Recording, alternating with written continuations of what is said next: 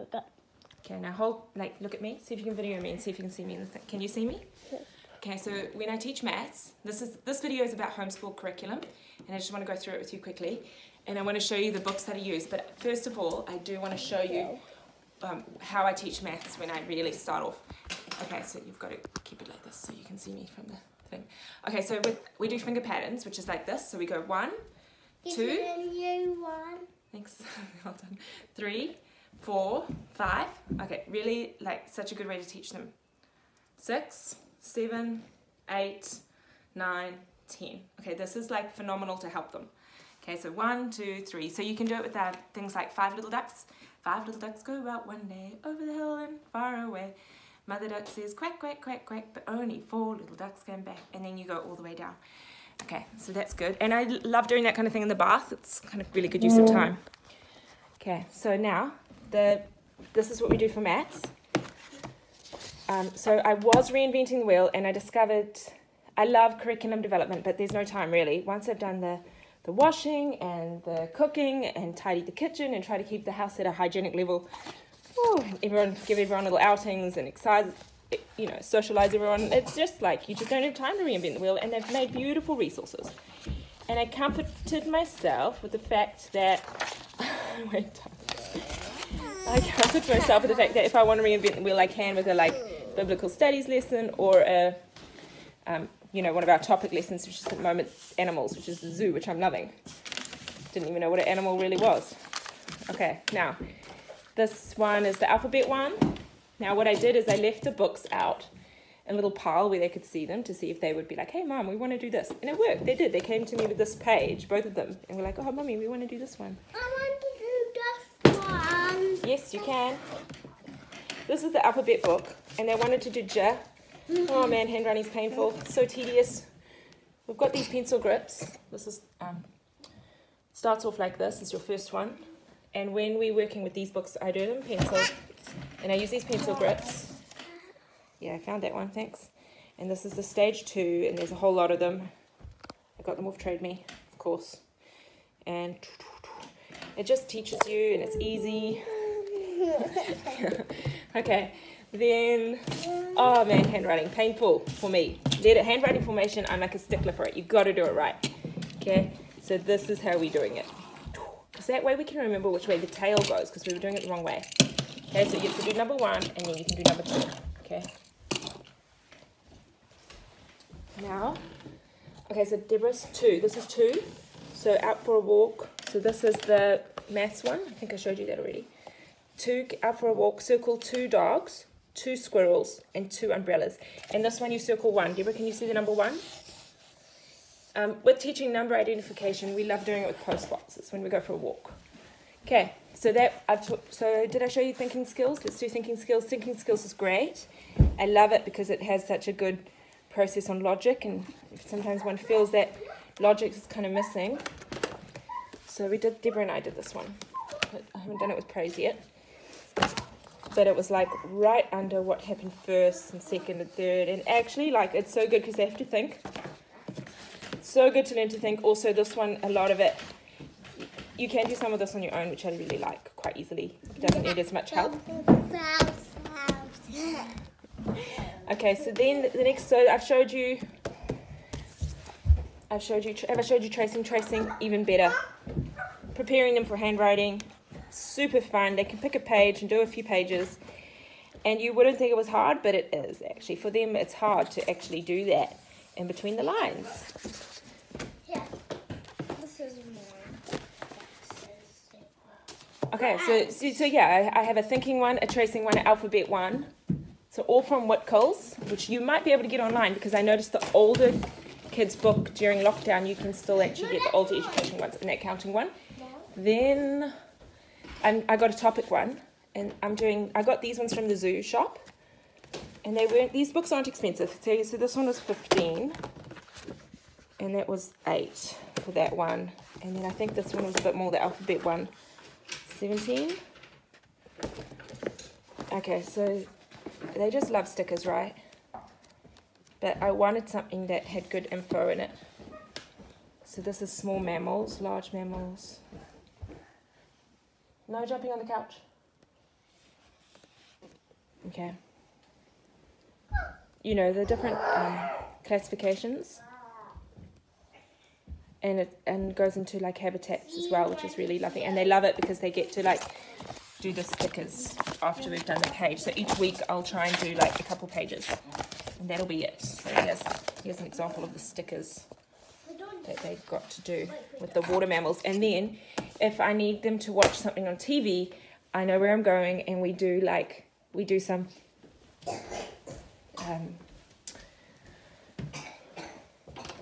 something mammal related. I also had another one which I really love. This is my other thing, but I decided I wouldn't do it yet. This one's also fantastic, and this one is from Whitcoulls. So that's really great. And then I have a few other kind of little animal resources I got, and it was, which one did I really like? I got this one. And I got these from the zoo shop a while ago. I don't know if you can still get them. But I think it was the Factivity one I liked because it had a page there that was really great. Oh, yes. Yeah, that was a Christmas present, hey? That was from Warehouse. Okay. Alright, so what is an animal? Okay. And I really like this. And I really liked it because I was like, oh, I forgot. And I don't think I really paid very much attention to what I wasn't that interested in. And yeah, I'm now just loving the fact that I get to redo my education at a level where I am so interested. Okay, there was something else I wanted to tell you. Okay, now for reading, as I mentioned before, I'm doing I do my reading with, I think I mentioned it. Anyway, I do my reading with the alphabet quite strictly. And I made these little readers for the girls because we were struggling to read. And I wanted it to be really motivating. So we just made them a little reader, okay? And with really simple words. So I googled what's your top 25 words that you use most common in reading language, and then I just made a little reader for them. And they really love it, and they love that it's hardly any pages. It's not a lot of words, it's quite simple, and all the and is the same color. And then we had to do, Praise of course had to have one, so she got Andy. So this was my way of being creative while being a mother. Okay. Oh yeah, so then I made another reader, and you can see there I googled all the top 25 words, so that was for my next reader. Okay, so Deborah wants to show you her little one that she did. And then I understood why those readers all sound the same. This is for you, 20. That was my cat when I was young. It is from Deborah in Praise. It's hilarious, listen to this. It is for you to have. It is for your birthday. You can play with the mouse that was in the box. We love to play with 20 and his mouse. He loves his box most, of course. And then Deborah did this very special lemur at the back, which is super special. Fold out page there. Like this one. And at the back one. Oh yes, so creative. Lovely. Thank you, Deborah. Okay, so then I will also colour one in and do it for them as well. But I wanted to make them a little colouring in book, just to, have something really fun to do while you're locked down. Okay, now, just while I'm showing you things, I might as well go downstairs and just show you. I've got a few, just a puzzle that I have that I really loved. This room is a mess. I've been trying to tidy it for weeks. And I love this puzzle. Also, Trade Me, of course. Okay, now I know that we have a lot of dyslexia, so I wanted us to avoid having problems with it. So I've taken 3/4 of a year, half a year to do this. Okay, and I like this because it puts it in the right way. Okay, so it's really good.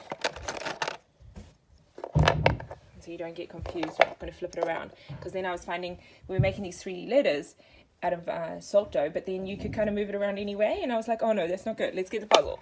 That's the way it goes. Okay. And then also when I was doing that book,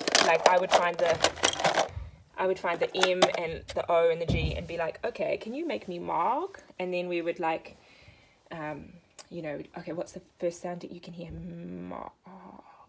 And you say it really slowly with them. And then, oh, it's a M. Okay, so we put that first, and then we find the R and then the G. Okay, that's that. Okay. And then this is a really awesome one as well. I really love this one. But Isaiah, who's my 2-year-old, has decided it's now his, so it's looking kind of messy. But he just loves anything mathematical. Like, he loves puzzles and he loves the abacus. He's decided it's his, and puzzles, yeah, and this as well. He's just like, no, it's mine now.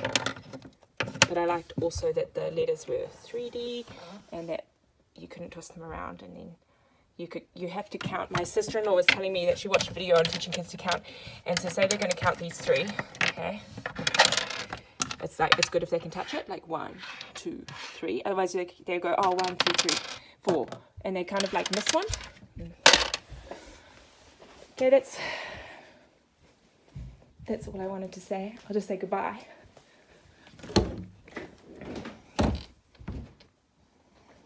Bye.